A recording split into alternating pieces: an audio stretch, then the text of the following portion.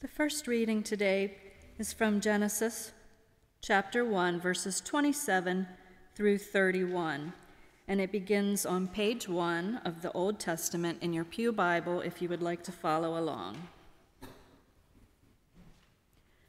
So God created humankind in his image. In the image of God, he created them. Male and female, he created them.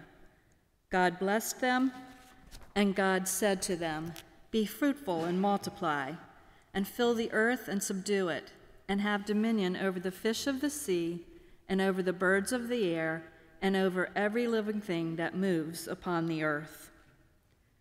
God said, "See, I have given you every plant yielding seed that is upon the face of all the earth, and every tree with seed in its fruit. You shall have them for food. And to every beast of the earth, and to every bird of the air, and to everything that creeps on the earth, everything that has the breath of life, I have given every green plant for food," and it was so. God saw everything that he had made, and indeed it was very good. And there was evening, and there was morning, the sixth day.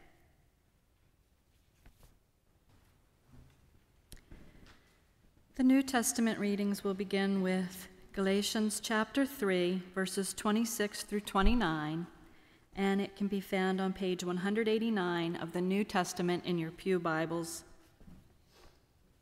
"For in Christ Jesus you are all children of God through faith. As many of you as were baptized into Christ have clothed yourselves with Christ. There is no longer Jew or Greek. There is no longer slave or free.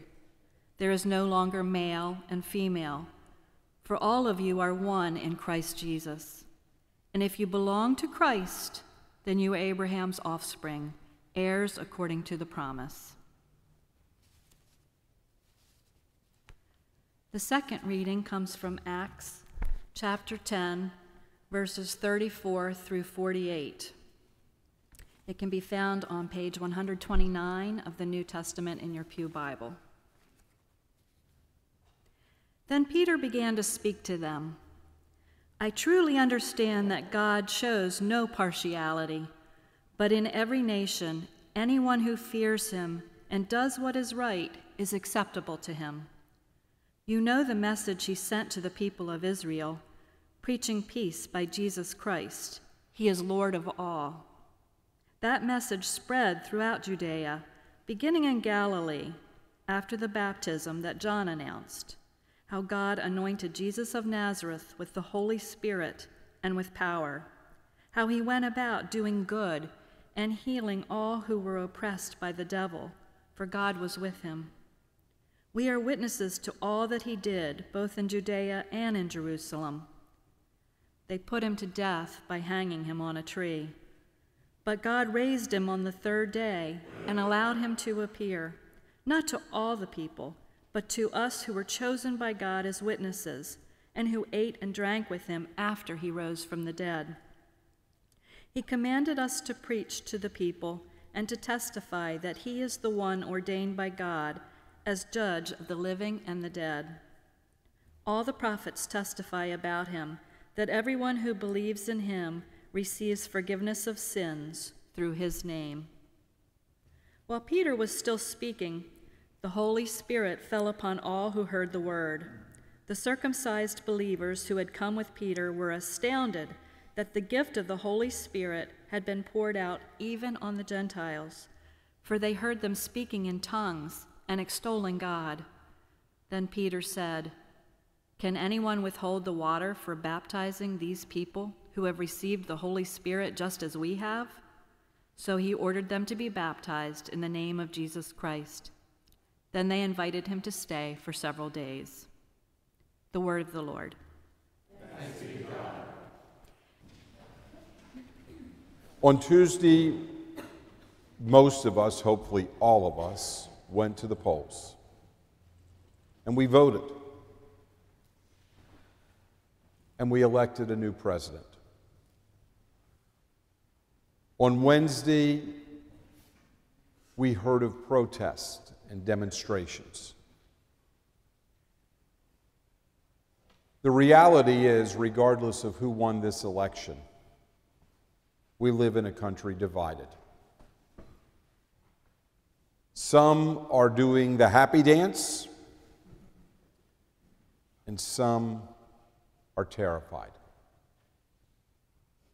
I don't think I've ever seen it as clear in terms of for and against as I have in this election. So where do we go from here? What do we have to do? You know, I like to take credit and think that this sermon title was something I thought up all on my own, but it's not. About, 38, 40 years ago, I read a book that was written by Dr. Martin Luther King Jr. And the title was, Where Do We Go From Here? Chaos or Community? And by the way, just to let you know, had the election results come out the other way, this still was the sermon title. I picked this out weeks ago because I knew we would be a nation divided. Dr. King wrote this book in the aftermath of the Voting Rights Act, something that took place in 1964, I think it was, when finally everyone was going to be offered that right to vote without any kind of obstructions. It was a day that the civil rights movement championed and thought, this is wonderful. But a year later, they looked at it and began to wonder how wonderful it was. Because there were still riots, there were still black people being persecuted and tortured. It's just the battle lines had shifted. It was no longer in the South, but it had now moved north, in the cities of the northern parts of this country. In writing, Dr. King reflected, maybe what has happened is that the northern white population watched in horror at all the atrocities being carried out against black people and thought, this has got to stop. So they supported the legislation. He said, but then when it came to treating their black sisters and brothers as equals, they struggled because they weren't ready to do that. Folks, that was a nation divided. Today, we're a nation divided. So how do we deal with this? I think that we as the church, the body of Christ, are in a very powerful position to set the tone and the example for what our nation must do. But in order to do that, we have to begin by looking at where we are and seeing if we're willing to pay the price to make the sacrifice. You see, the first message we have to proclaim is that we are one. Paul said to the church at Galatia that was being torn apart, in Christ Jesus, there's neither Jew nor Greek, male nor female, slave nor free. We are all one.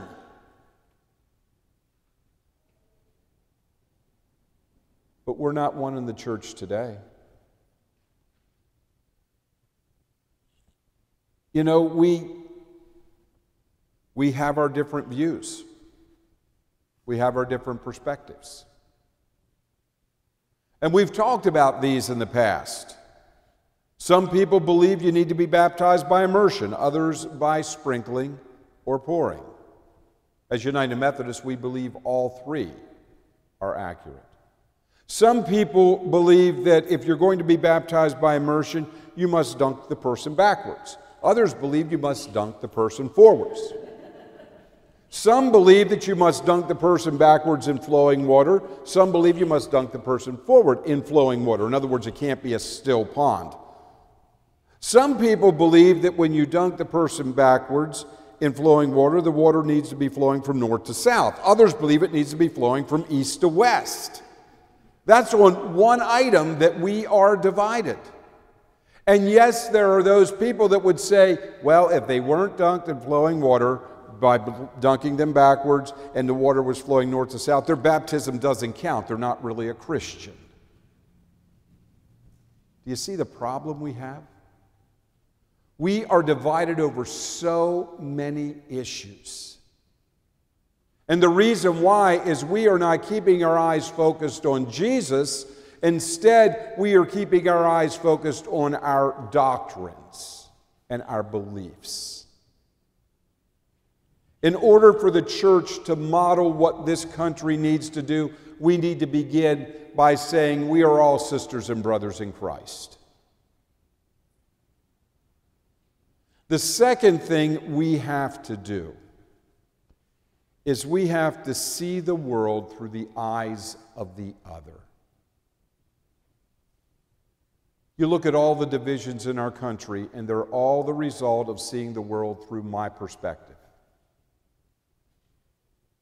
African Americans become afraid after they hear of people being shot. So they start a movement. Black Lives Matter. Police officers become afraid in their families because they hear of Black Lives Matter and they think their lives are on the line, so we start a movement. Blue Lives Matter. Then other people say, well, one second, what about our group? White Lives Matter. And we begin to have these groups because we're thinking inside about me. Never have we stopped as a nation to collectively say, why are African Americans afraid of the police? These are troubling times right now, and a lot of it's because of the rhetoric. I have a friend who has a friend who's African American. And this African American posted on Facebook after the election that she was scared. Do you know what response she got from some person that she really didn't even know? The response was, you and your people need to go back to Africa where you belong, because this is white America now. It wasn't Mr. Trump that wrote that post, but it was the rhetoric that empowered people to think, this is where we are.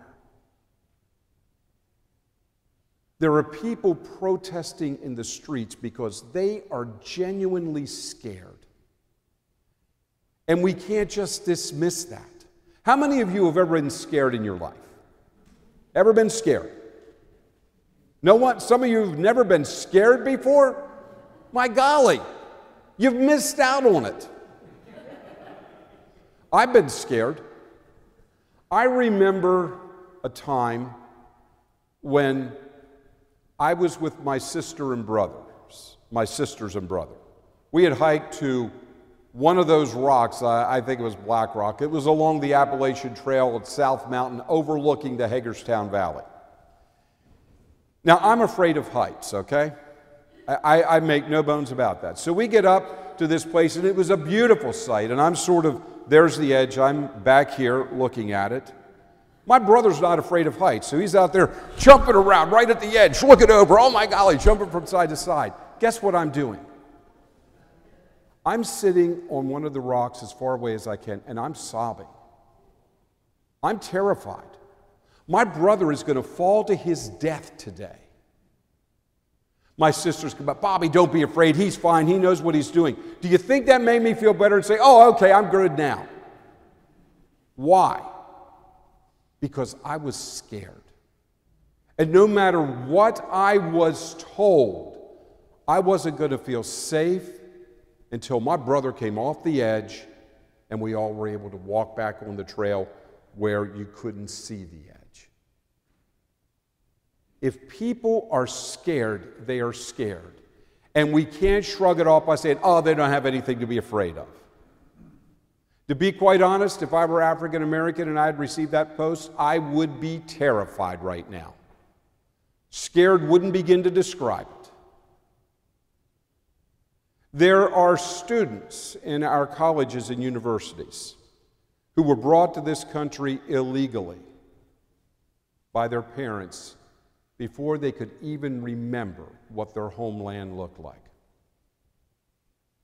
Those students on college campuses today who are illegal immigrants are terrified that they're going to be sent back home to a nation they don't even know and to people they really don't know. We have to recognize the fear in the same way that we have to recognize the fear of those people who are related to police officers who, whenever they hear about protests, begin to think, oh my golly, is this going to be it? Is my loved one going to die? We need to look at the world through the eyes of the other. And not just because it's the right thing to do, but because it's the Christian thing to do. Why do you think Jesus was so popular among the outsiders of his day? He was willing to see the world through their eyes. It didn't mean he always agreed with them, but he understood their fears. Tax collectors like Jesus. Not because he was going to give them a break, but because he heard. Prostitutes like Jesus. Not because he was just going to say, okay, go and do what you want, but because he heard and he understood their struggles. You see, that's what we're called to do. We can't live in our own little shells, in our own little cocoons, and think everything's safe because it's safe for me. If there is one person in this world, in this country that's afraid today, we should all claim it as our responsibility to do everything we can to take away the fear. Because that's what we do as followers of Jesus. I have a safety pin on today. It's not on there because I forgot to take it off. It's not on there because this suit went to the cleaner and I took the tag off but forgot about the pin. It's there because I learned the other day that this is a sign to someone who's scared that I'm a safe person to talk to. I firmly believe everyone who follows Jesus should be wearing a safety pin. That's my perspective. That's my understanding. You've got to come to your own terms of where you think you are. I had someone at the 8:15 service that I said that to. She had a pin on holding her scarf together, but it was underneath of her sweater. She came out after church and the pin was up here, and she said, I didn't know about that until now. This is where I'm wearing my pin now. Because she wanted people to know she was safe. Ed Dance has a group that meets in this building called AA, and he has two of them actually, on Thursday and on Saturday. How many people do you think would come to that AA meeting if they were told, well, you know, we got someone there writing down your name and what you've done, and we're going to go back and report it to your family and to your boss? How many people you think would show up? Not a one. Why? Because it wasn't safe. We gather in a sanctuary to worship. And sanctuaries are to be safe places. We need to make sure that we are safe for all God's children. Whether those people are straight or gay, whether they're part of the LGBTQ community, whether they're African American, whether they're Mexican, we need to make sure they know they're safe, whether they're police officers or not. They are safe in here, and we're willing to hear them. There's one other thing we need to do as a community of faith. We need to be willing to take a stand and speak truth to power. That's true whether the president is a Republican or a Democrat. That's true whether our congressional leaders are Republicans and Democrats. I got to tell you, that's not easy for me to do. I'm not one of those people who stands up. You might find that hard to believe, but who stands up and takes stands. I'm not a protester. But I realize that we need to name the sin when we see it. And when I talk about sin, I'm not just talking about saying words we're not supposed to say. I'm talking about making posts that terrify others on Facebook. I'm talking about using language that causes people to be afraid. We need to name it, because it sure isn't of God, is it? Folks, this country will survive. And we may become better. We don't know. President Trump in 4 years may be the most popular president we've ever seen. But that's not the issue. The issue is, are we willing to do what we need to do to make sure that people know we're safe, and to make sure people know that they can talk to us, and to do everything we can do to make sure that people don't need to be afraid. It's who we're called to be. It's what we're called to do. Amen.